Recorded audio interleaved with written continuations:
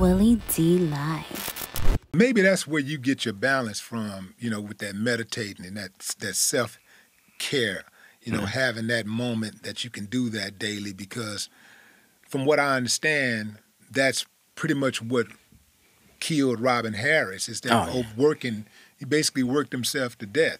Well, no, they had heart issues in their problem. So he had, Yeah, they had heart issues and already, they had, So he already had heart issues. Yeah. But, so you don't think that him having all of that work. Well, he was getting in shape. He had stopped eating late night. Yeah. Robin used to eat and drank and do everything, hang out, late night. And I'm like, whoa, you know what I'm saying? But then he had stopped. He stopped when he started doing movies because he had a whole list of stuff on his plate. But it just happened, man. I mean, it just was, was he going to the gym? Because he used to go to the gym a lot. Right. Got my gym membership.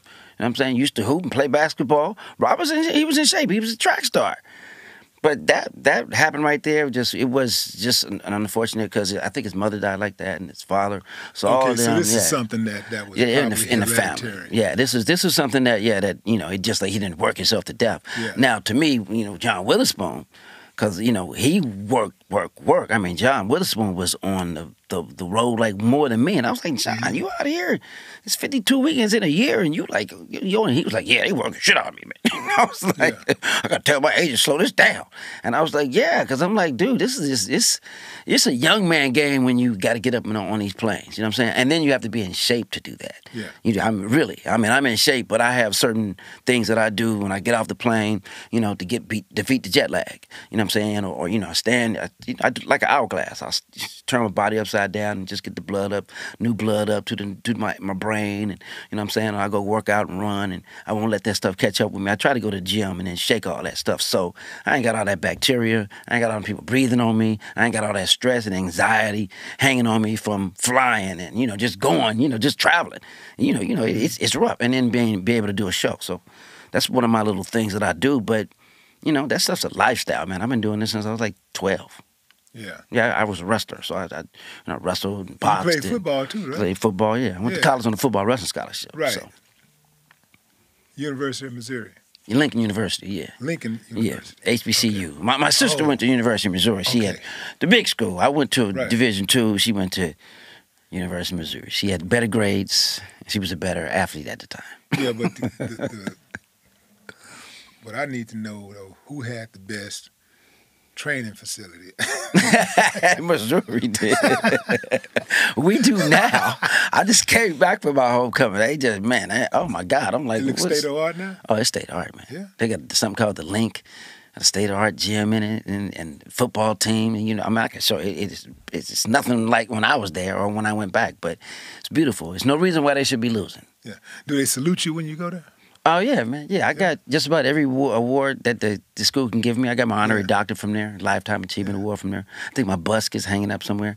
And I went back. I went back and spoke to the football team, did my Dion speech. What? Yeah, so that was a proud moment, man. Could you ever imagine doing that when you were out there cutting up? 'Cause I heard you used to be a habitual line stepper back in the gap when you were in school. Yeah, I was got locked up a lot.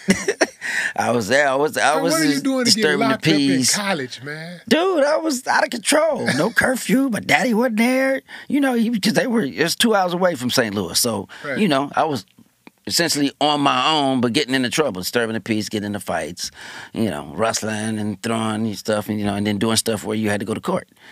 Now, were you behaving like this because you felt a little invincible because you were on the wrestling team and you guys were being celebrated? You thought you could get away with it? Nah, I was just young, stupid, and drinking and smoking, doing stuff I'd never done before. Back in my day, it was like you're an athlete, so athletes don't do that. Yeah. So I did none of that in high school. I got to college. I was like, woo. Buck wild, man. So the whole time that you're being raised by your parents, right? There's law Discipline. and order. Yeah. That's law and order. You know what I'm saying? There's rules and regulations. Be in by 11:30, 12 o'clock. On my prom night, I had to be back at 12 o'clock. Right. On your prom night. Prom night. Okay. Well, considering how things are today, I can't be mad at mom and pop for that. No.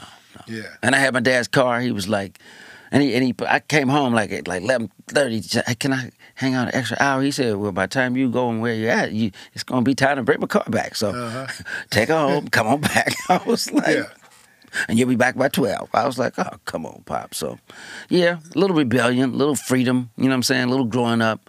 And then you get your own car, you get your own house. And I was a DJ, so I threw my own parties. So I was just all over the place, man, you know. Was you making money throwing those parties? Yeah, man, yeah. I used to make cassettes. What'd you charge? Back in the day, if you bring me a 40-ounce, and, you know, depends on whether the tape was 30 minutes or 60 minutes or 90 minutes, it's $5, $10, or $15. Yeah. And I still got some, you know, some nice slow mixes.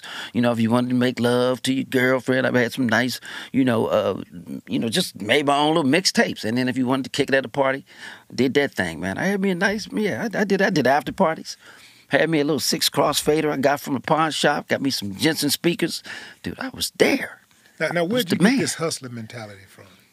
St. Louis, I guess. Or being a military brat, seeing my father just do a lot of stuff. Your dad was in the Army, right? Yeah, my dad's Mississippi, so he did all that. He was straight from high school to war. Two tours of Vietnam.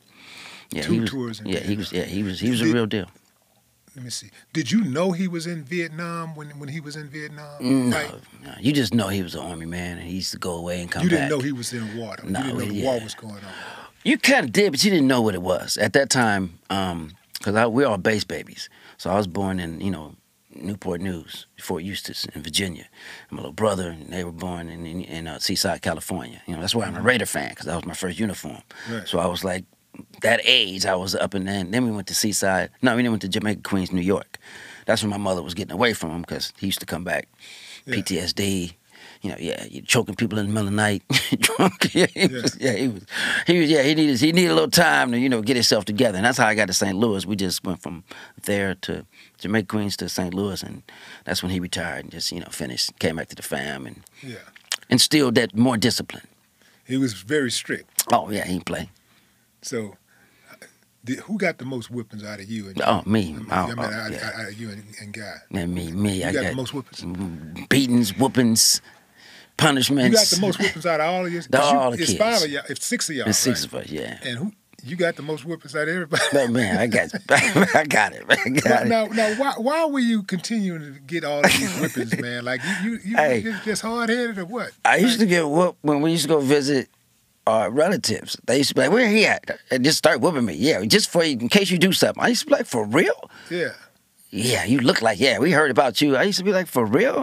But, man, I was just a jokester, and then I thought I was strong, so I used to pick grown-ups up. Like, you can't pick me up, and I'd pick them up, get up on their feet, and slam them on the ground. That little dude's strong. Especially when they was drunk. Yeah. Now, did you have the type of relatives that didn't want you to come spend the night because they thought you was the bad kid, but they let your other siblings come over? Yeah. That was me. Yeah, that was you too. Yeah, it was like anybody but him. Yeah. Like, what's wrong? I ain't gonna do nothing. Yeah. But the trip part about it is that some of my other cousins who my aunts were allowed to visit them, they were just as bad, but they were sneaky with it. Yeah. It was like, like my brother. Yeah. Oh my God, the guy's just sneaky with it. I remember one time, man, he was trying to play basketball with us. My father was like, asked me, they had like movie night. It was like a nickel night or something like that. And my father was like, nah, you can't go. And I was like, whatever. So he thought I was mad about it. So I'm in the backyard playing basketball. He on the couch sleeping. And then my little brother come out and he trying to play with us. And he was like, you 4 years younger than us. Come on, man. You stop, and he's just in the way. He couldn't really play. So he's like, get your little brother, man. So I was like, go on, man.